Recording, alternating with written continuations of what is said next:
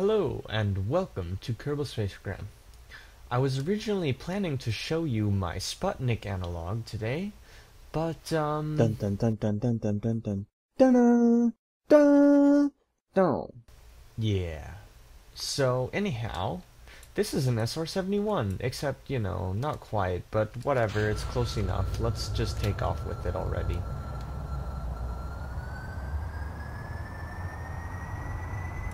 For some reason, the wheels really like to stick to the runway,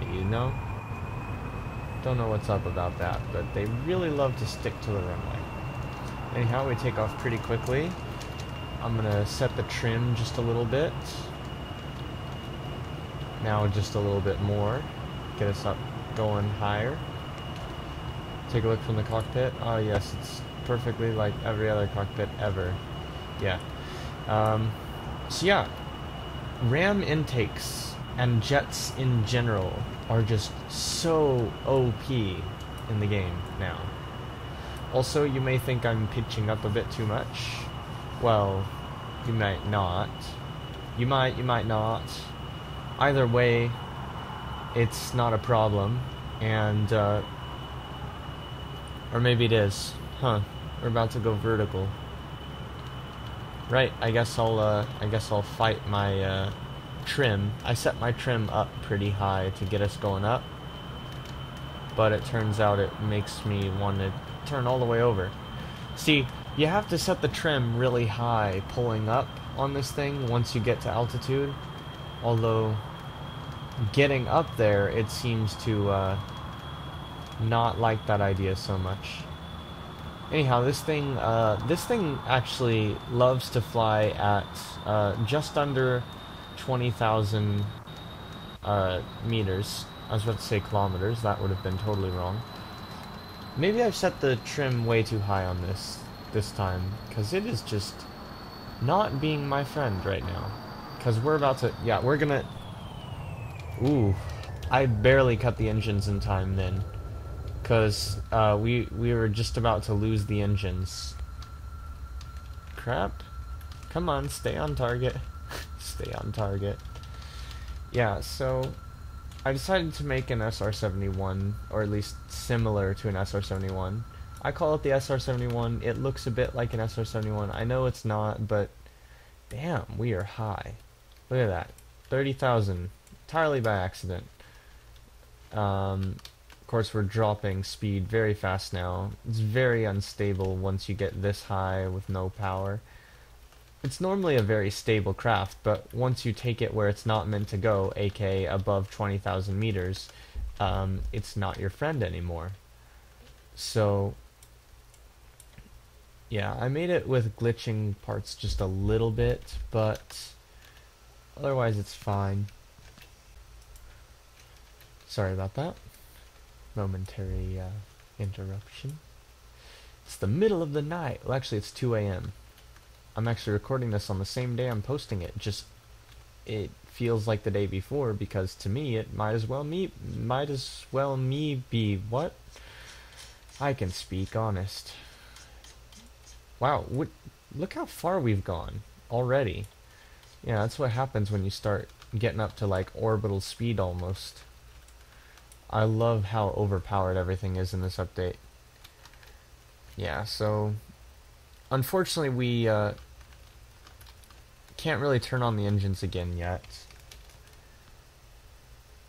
because we're still too high up. I just need to remember where is a good spot to set the trim on this thing, because obviously what I was doing a moment ago wasn't it. Alright, there we go. Yep, those things will catch right away. Unfortunately, we are going down at quite a high speed, so it's going to take a while to pull out of this. Wow, look at the speed we gained going down just then. It's freaking re-entry speeds we got up to there.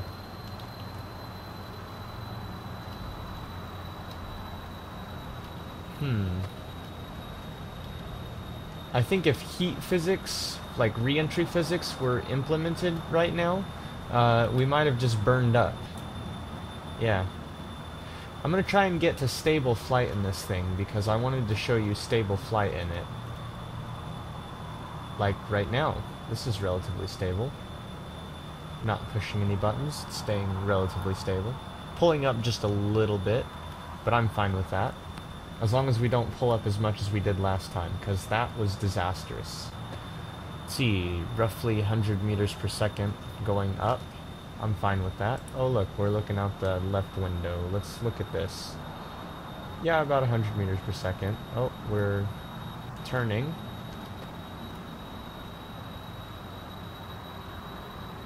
Of course, we're way too high up for the radar to show anything.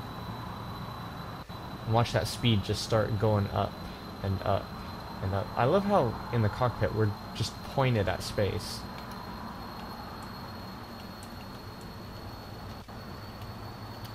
Oh, nope.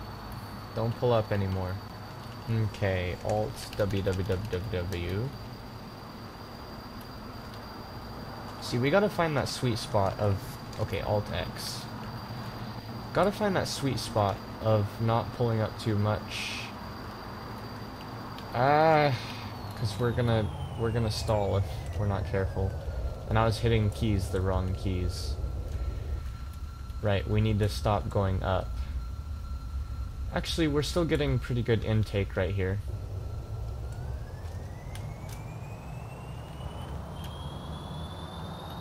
Yeah. Oh, nope, it's gonna... Phew, that was close. Started to lose it there a little bit. Basically, whenever you do lose power on the engines like that, you lose power on one engine before you lose it on the other. So, it starts putting you going side to side like that. Or, well, actually it starts spinning you in one direction, because you'll have your engines fire on and off in a sequence like that. Alright, now, before we start falling too far, let's get this pitch set. Oh. Let's see. Might be about right, might not. I want to pull it up just a little bit more, because we're still going down. We don't want to be going down. Okay, stop going down. Seriously, stop it.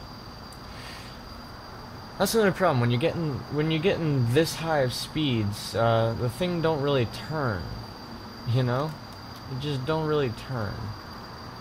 It's really weird. Okay, when I wasn't recording, I got this thing flying perfectly at 19 kilometers up, just pretty much staying on target, staying nice and easy to fly. And then I start recording, and all of a sudden it's like I forgot how to fly this thing. I'm just gonna set the pitch to the trim to the second notch there. See if that helps. Now, if I remember correctly, we should be using fuel out of this first tank and this rear tank, and then next it should symmetrically dump these tanks, I hope. If it does, then we're going good. If it doesn't, I don't like it. Even at this altitude and this speed, we're still cutting across the planet pretty fast. But yeah, it's planes are a pretty viable thing in this version, which I'm liking very much. Of course, like I said, I promised to do more rockets, but as you saw in that little clip, what happened to my last launch, yeah. That rocket can get into orbit if you fly it properly. The problem was I was being extremely lazy when I was flying it. So I was just like, you know, doing whatever. And it turns out with that design, you actually have to be careful about how you fly it. Whereas I didn't want to be careful about how I flew it. So, yeah, that's what happens when you don't be careful. I think I've demonstrated that plenty of times with previous flights, previous crashes. Oh, I just noticed we got Jeb in the cockpit. Always a good test pilot he is. Always a good test pilot he is. I kind of want to put this thing in a gradual turn, just because. Oh look, moonrise. What do you know? We don't have anything on here that uses power, except apparently landing gear actually have built-in lights. I don't get that. I saw that happen on another plane. Uh, yeah, so apparently these have lights, but they don't really work half the time. I saw them work once, and then I saw them never work again. Like just now, it didn't drain any electric charge, it didn't... I don't even know. Oh yeah, you know how I was talking about getting that stable flight? Well, I think I figured it out. You set the trim to 2 notches, roughly 2 notches, and then you just... Actually, I could probably set it up to the 3rd notch. Let me try that. I'm gonna set it up to the 3rd notch. I think I just did. I'm looking closer. I don't know. Can't really see that well. I set it a little higher in any case. I'm gonna set it a little higher. I wanted to say the 3rd notch the first time, but I was thinking, nah, that can't be right. Well, actually, no. I did set it to the 3rd notch, and then that pulled us up way too high. Anyhow, this is a nice continent we're flying over now. Wow, look at that. It's just like, it almost looks like we're in orbit, like the way it's moving beneath us so fast. So, I'm gonna kind of turn just a little. Or am I? I'm not sure. I am, but, you know, I'm turning, but so slowly that I'm not even sure if I'm gonna actually turn or not. Let's go ahead and look at the map view. Oh, there's a river! Oh, but that's on the other side of the planet. That's on the other side of the planet, of course. Can this thing make it all the way around the planet? I want to say no, but at the same time, we made it this far on those smaller tanks. Ooh, but it's gonna get nighttime where I'm headed, so yeah, I'm gonna go ahead and turn. This could get very interesting depending on how well it actually responds to me turning. Oh, no, no, no, no, no, no, no, no. There we go. Oh, shit.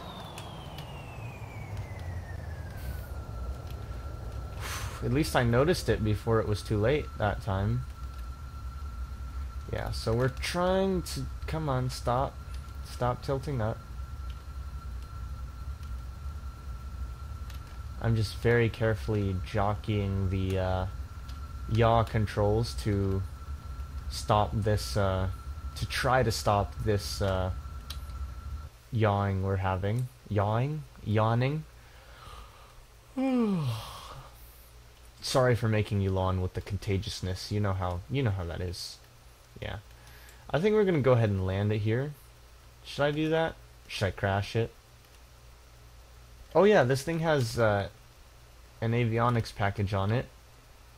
Although I don't know why you'd want that. I don't know, perhaps with the avionics package and some trim, you can have this thing hold itself up on autopilot, basically, for a long time. Maybe you can, maybe you can't. I don't know. I wouldn't know because I don't try such things. Alt-X, clearing the pitch trim that we had up there. Let's go ahead and look at our fuel. So it's used... We got 112 left, and 160 in this one. So it drains symmetrically from this first and this last tank, but then it drains from this forward tank before draining from the rear tank. Personally, I'm fine with that behavior, considering the forward tank is forward, and the rear tank is... I'm pretty sure the center of mass on this thing is right around the very front of the second tank. I'm not sure about that exactly. But yeah, I'm happy with the way this thing performs.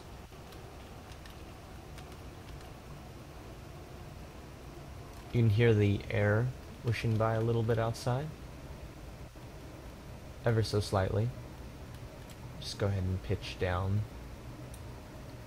We won't need to pull up for a little while. I'm gonna go ahead and set some trim again. Not that much. Just 1 notch. Feels weird saying notch because, you know, notch, Marcus Pearson, is that how you say it? Or I'm pretty sure that's how you say it. You know, the guy that made Minecraft, obviously. Who else would I be talking about? Your mum? Oh, you know what? This is a great time for a step outside and... Oh god! Oh dear lord, no. Okay. Right. I may have just killed Jeb. Let's find out. Shit. Yeah. Well, they've changed that too then, because it used to be you could take them outside while flying and you'd be fine. Yes! Come on, RCS back on, RCS back on. Oh, come on, RCS back on. Why is it not... There we go. Now, where's our plane? Come on, where'd it go? Did we fall so fast that it, like, unloaded the plane, like, you know, got rid of it? Oh wait, nope, it's still there. 1.7, 1.8. It's about to leave range of physics, but it hasn't yet.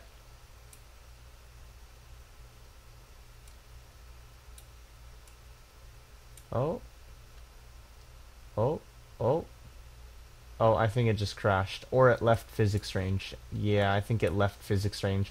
If it crashed, we would have heard an explosion, or at least seen an explosion.